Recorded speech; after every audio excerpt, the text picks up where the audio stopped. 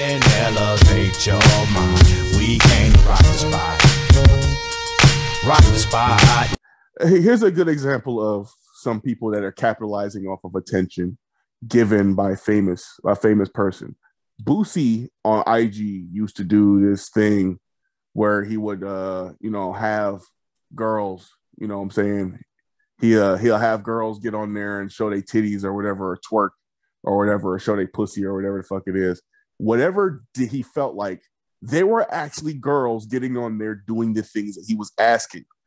And this nigga was not even paying them girls to do the shit. He was just like, get on here and show pussy, get on here and show titties.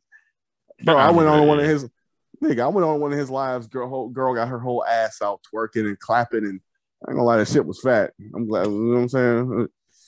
I'm glad I'm up here alone. You know what I'm saying? Her shit was clapping, shit, all sorts of shit, oiled up. This nigga Boosie having a great time, just sitting there looking all thuggish and shit, just looking like, yeah.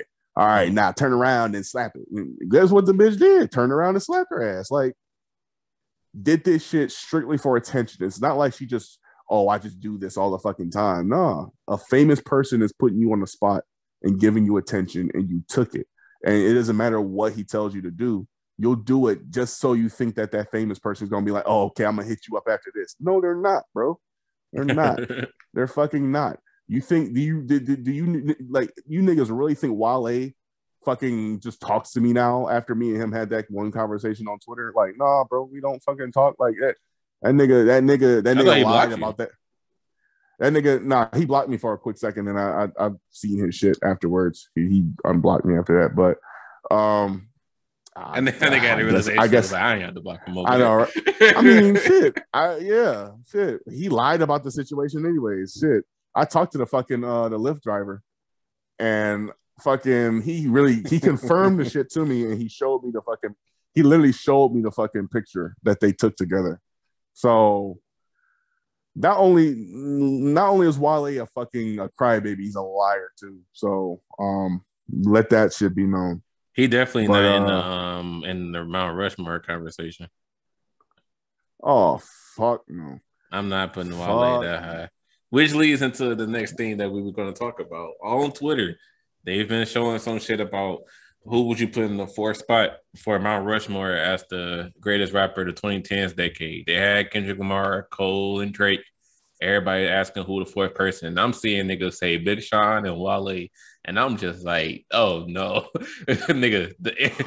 Even like five years from now, in like 2026, 2027, whatever, looking back the last decade, and people, even somebody who was just getting into hip hop, if they would have asked me, like, who would you say is the top four, like the biggest or the most successful artist, most impactful, whatever, of that decade from 2010 to 2019, I'm not fucking naming Wale. I don't think anybody is. And if you are, anybody who says Wale are incredibly biased and they're just a big Wale fan. You know damn well he's not no top four. And hell no, not Big Sean. Like, you already know how I feel about him. Like, come on now. Mr. Carpool. Mr. Carpool. Mr. Up and Coming. If they went in the car... Yeah, I know, right? But that art, art man. This nigga said I got more nightstands than an art man. That shit was horrible. Man. But I premised that in the video. I legitimately heard that shit. So there is no way this guy can be this fucking bad. That's sad as shit too. And he repped Detroit too. So it's like, damn, you really expect all the fucking other Detroit niggas to sound like this now? We don't rep that nigga. Nah, hell, we sure as fuck don't rep him. It can't be Detroit, Michigan. There must be some other Detroit he talking about. Detroit, Texas, nigga. Fucking Detroit, Tennessee or some shit. Fucking But my answer to whoever will be the fourth person on the Mount Rushmore, I would have to say Nicki Minaj. And I truthfully think the reason why a lot of people wasn't naming Nicki when that tweet first came out, was trending, is because, truth be told, people don't think about female rappers when they first see that question. When you see that question in itself, who's the top four rappers of the last decade, a female rapper does not come to mind off rip. I think that's what it is. Like, in my honest opinion, the answer is like obviously Nicki. Like, ain't nobody gonna tell me that Nicki and Drake did not run like last decade together, which shows Lil Wayne's greatness because they both came from under him. But with Drake and Nicki, I really, especially because the picture itself already had three guys on it, and Kendrick, Cole, and Drake. Like, people don't think about female rappers when they see that question. Shit, I mean, what from 2010? What other females? I mean, okay, there are no other females. Like Nicki is the only correct answer, really. But it's like, even then, yeah, like, we had this we had this conversation a little before we started this, or we texted about it. I had mentioned Cardi B in my my options. The only reason why I mentioned Cardi B, now I didn't pick Cardi B, but she is a strong consideration if you were not to put Nicki Minaj. If you were to put, now let's be real here. If we were doing the same thing for just strictly female rappers, and we were doing a Mount Rushmore for 100% females up there. Oh yeah, you gotta go Nicki, you gotta go Cardi. Shit, man, you gotta go. I'm starting to think Megan. Bro, my nigga, I cannot think of no female rappers from 2010 to like 2015. Nigga, you know who the first fucking girl I just thought of, bro? I really stopped myself and said, damn, ain't no bitches out there. Iggy Azalea. I said, there ain't really no fucking women out there, nigga. If Iggy's in that conversation, female rap is down super bad, bro. They down super bad, bro. You have to. So, god damn, that's a fair fucking question to ask, bro. From 2010 to like 2015, it ain't nobody else to name.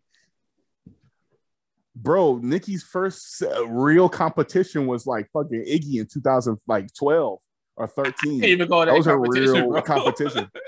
That was just somebody else that entered. That was just somebody else that entered the league. I wouldn't call that competition. Shit, I guess she had a fucking. I mean, she got a number one. She got a number one from the from it all. So, yeah, and really, you could. I mean, she got a number one before Nicki, so that was direct competition at the time. At the time of Fancy dropping, she was competition, but after that, like after she started doing other shit. Like, nah, her career really, yeah. Her career took a. With that being said, though, Cardi is a good pick, but that's the thing.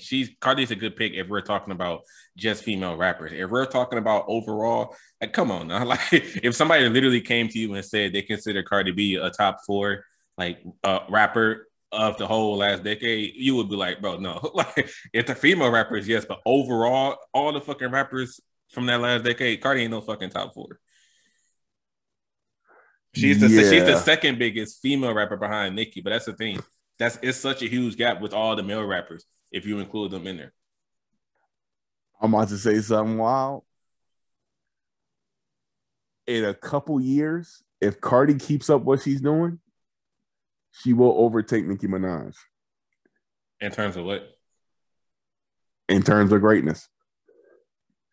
In terms of greatness, I'm gonna be on that controversial tip. I always say one fucking crazy thing in these podcasts. This is the one. Let me tell you why.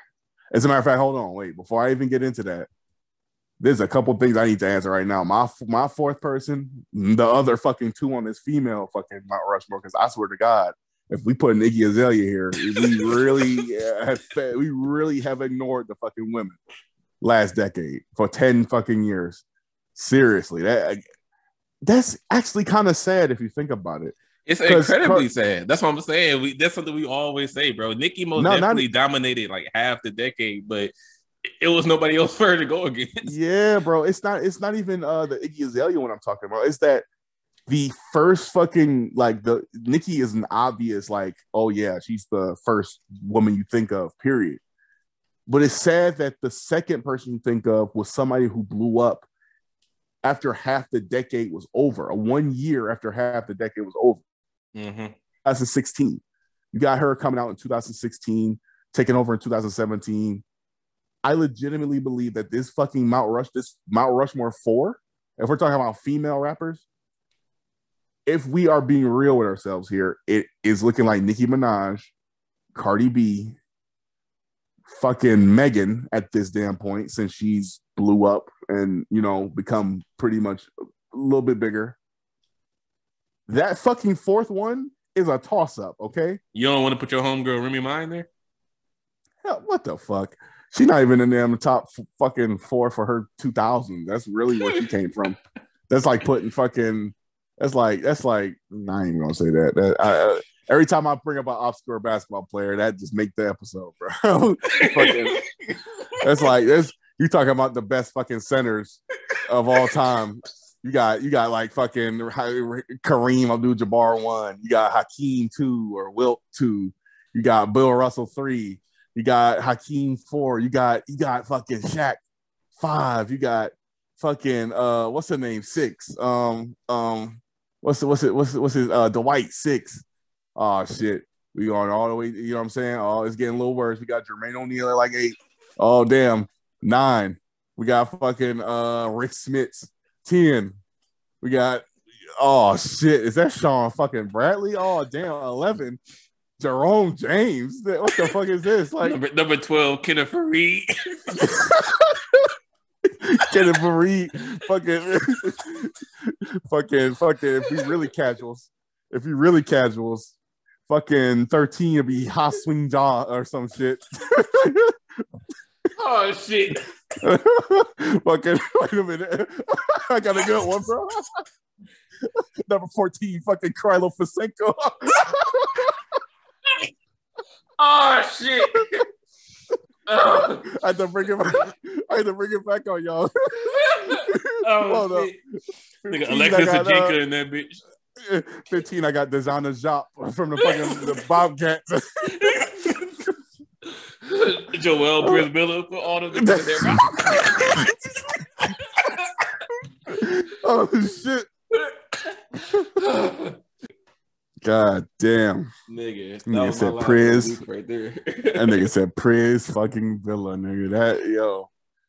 That was the man on the Trailblazers. But my nigga Cartier Glory about to go crazy. We hear this part of the episode. Cartier Glory is one that was like, y'all niggas always name obscure basketball players. Like that's like my highlight. It's every fucking podcast, bro. Every podcast. When I say always one, that nigga was like, "But y'all, wow." Oh shit! But what the fuck was we talking about before we even got to that? We gotta think. Oh shit! You was naming the Mount Rushmore for female rappers, and I was saying why not Remy Ma? Remy Ma had 1 year. Her and Nicki Minaj went back and forth. I can't give her that. Just simply due to the fact that there's other women that have been not only relevant for longer, but have done a little more for longer. Remy Ma really had that 1 year where she was known as the best female rapper, and it was the same year that her and Nicki were beefing, and a couple years in the 2000s decade. So I can't give it to her. Like in the 2000s, yeah, she would be a consideration, but in the 2010s, no, they're just, you know what I'm saying? Megan would be over Remy, but if we're being real here, if I could find out what the direct genre Doja Cat would be, I could put her there. It seems kind of weird considering she's so new, but it's like who the fuck else could you put? Because you gotta put someone that's been popular and that's been kind of a mogul for your genre. So that's really where Doja Cat comes into the mix, because she keeps getting nominated for rap awards and shit like that. So I don't know if y'all want to call her a rapper or whatever. I think she's an R&B artist. I used to think she was a rapper. There's gonna be some people like Culture. Weren't you bitching talking about stuff? Oh, I thought she was yeah. No, I did. I listened over and over, and she's definitely a fucking R&B artist.